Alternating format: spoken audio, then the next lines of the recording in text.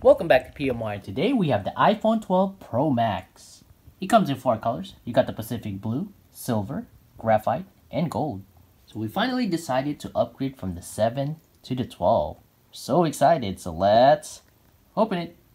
To know the color of your phone, you have the image here. As you can see, that one's gold. This one's graphite. Also with the Apple logo, it's a bit more clear. And to really double check, in the back, it's labeled gold. And the other one's graphite.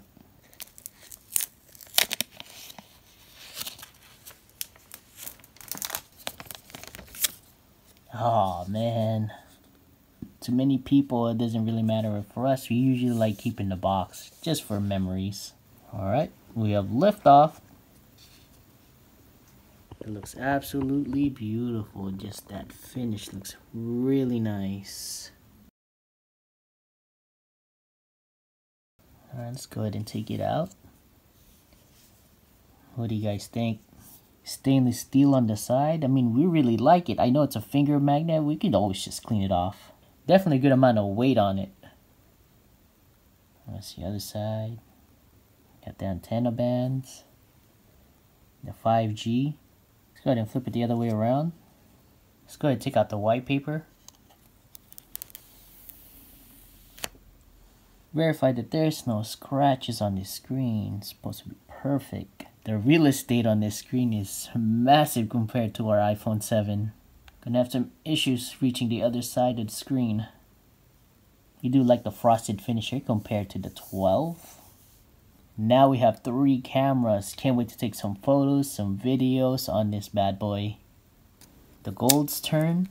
Real quick, we'd really appreciate it if you subscribe. It helps out the channel a lot. Thank you for watching. You guys are awesome. Let's take it out of the box. Gorgeous. This is just posh. That glossy gold is just giving that fashion statement. This one's definitely attention grabbing. The other one's more of the stealth, low-key look. Lift up. Wow, look at that. Very posh. Just reminds me of having all that gold chain, gold bracelets. Just very premium, very posh. Classy. Just really nice, guys. Well, if your hands is fairly clean, you're not going to get as much smudges or fingerprints on it. Look at all those eyeballs on those camera. With the flat edge here, we find it more sophisticated compared to the one that's rounded. I remember when the iPhone 5 came out, it looks really good. We were close of getting the iPhone 11, but we didn't have the 5G. Also, there's going to be a refresh look on the 12, so that's why we went for this one. Here we have the iPhone SE, just kind of like the iPhone 5, just we like that design. Apple has come a long way. Look at that. Let's go ahead and take the white paper. Let's double check the screen. No scratches. Looks good. Which one do you guys prefer? The low-key one or look at me? Gorgeous. We got the dual stereo speakers and the lightning port. 5G antenna. Power switch. SIM card tray. Volume buttons, and the silent switch. You got 3 megapixel camera, ultra wide, wide, and telephoto. You have the flash, microphone, and the LiDAR scanner. Front-facing camera is also 12 megapixel wide and 4K capable on both sides. It's a bigger phone, so it has a bigger battery size, 3600 milliamp, 6 gig of RAM, and you got 3 storage. You got the 128, 256, and 512. Stainless steel trim, Bluetooth 5.0. No 120Hz fast refresh rate, ceramic shield front glass, and this is a Super Retina OLED 6.7-inch screen, very durable. We saw a couple of videos on YouTube where they did a drop test all the way to head height and it didn't even damage the screen. Now we'll probably do a separate video just for a video test and picture test. This has a good amount of weight on it. It makes it beefy, I guess.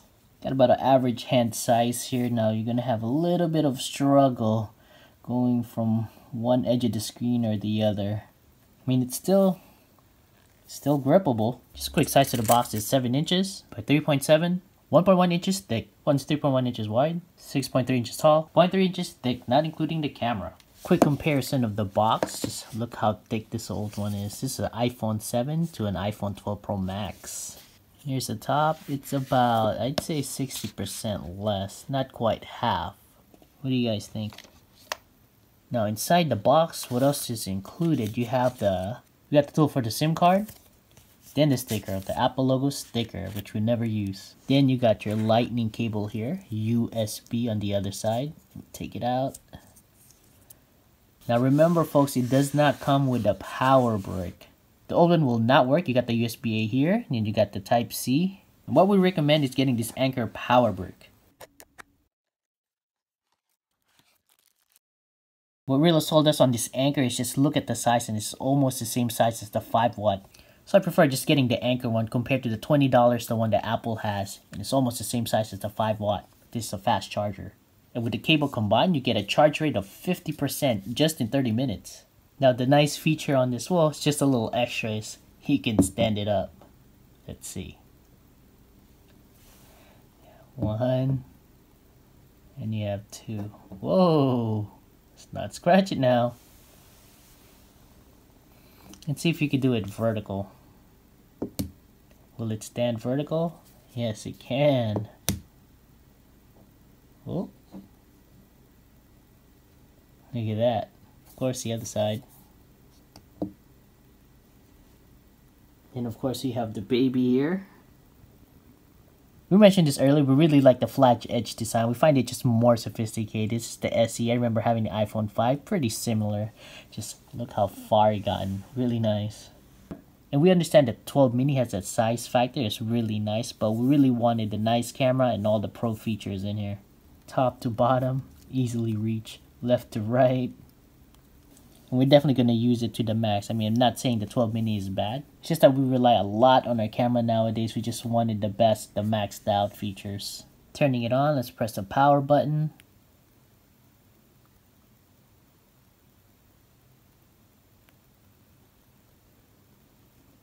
Ooh, swipe up. Ooh, look at that, 5G. Wow, that screen size is huge. So we can check out YouTube. Alright, let's go try out the sound here. Let's click on this video.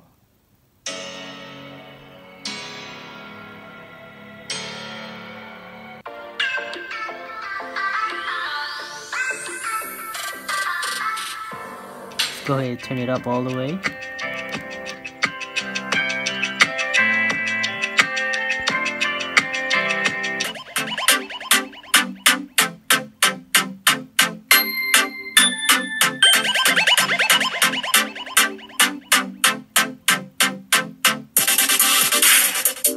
Now we have the camera here, and I'll probably do a separate video just for videos and pictures. Let's just do a quick one here. You got time lapse, got the slow-mo, video, photo, portrait, and of course you got the panorama. On top here you got the HD 30 frame per second. Switch it to 4K 30 frame per second, 4K 60 frame per second, HD 60 frame per second. That's nice. Quick just toggle. Another accessory we bought separately is the MagSafe charger. This goes a little bit on the expensive side. This is for wireless charging. And you're going to need the power adapter that's going to accept the USB-C. That's why we recommended this Anker. Personally, this is something I won't really use because technically it's not wireless charging. You're still going to be making contact on your phone. And the fastest way to charge is still putting in the lightning cable with the USB-C. It does have a neat feature. It has a magnet that would align on your phone perfectly. Inside the phone here, it has a round magnet, so you can easily charge it and align as well. Go ahead and open this.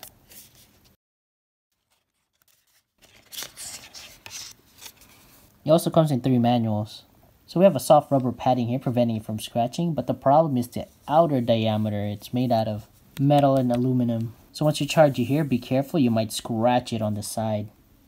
Drop it in and it'll automatically align itself.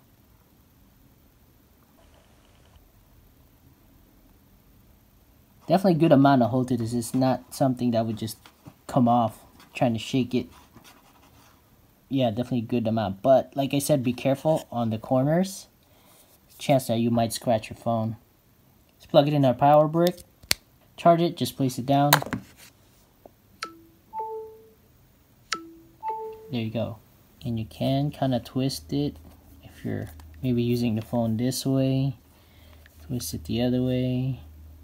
Well hidden, very minimal. Let's look at it from the side. You can barely notice it.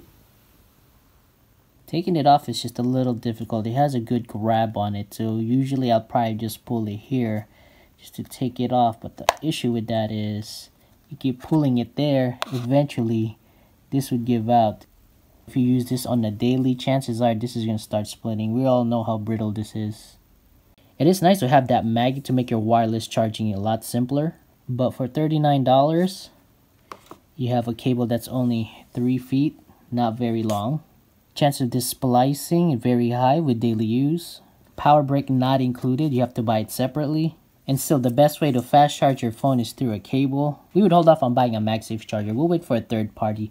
Maybe somewhere down the line, they'll have one with the braided lines, longer cables, maybe a power brick included, or maybe even a cheaper price. The reason why we bought this, we're going to try some cases and we want to see if it's MagSafe compatible. Now, as far as deciding should I get the Pro or the Pro Max, from what we see in other YouTube videos, the only difference is you get better bass, so better sound, bigger battery, so it lasts longer, and the obvious, the screen size. But as far as camera goes, people did some comparison. The only way for you to tell the difference is if you put the picture right next to each other. And if you have to go and do that, that's not making much of a big difference. So 3 reasons to get the Pro Max. You have the bigger screen, bigger battery, and better sound. You have 3 prices on this. You got the 128 gig for $10.99. You got the $11.99 for the 256 gig. And then the 512 gig is for $13.99. Just quick recap, you got the original box here, you got the tool for your SIM card, you got the logo sticker, you got this lightning cable, the USB, and of course you got your phone. It comes in 4 colors. You got the silver, Pacific blue, graphite, and gold. Get yours at Amazon, Apple Store, or your local carrier. This is the iPhone 12 Pro Max. Let us know if you have any questions. Subscribe and stay positive.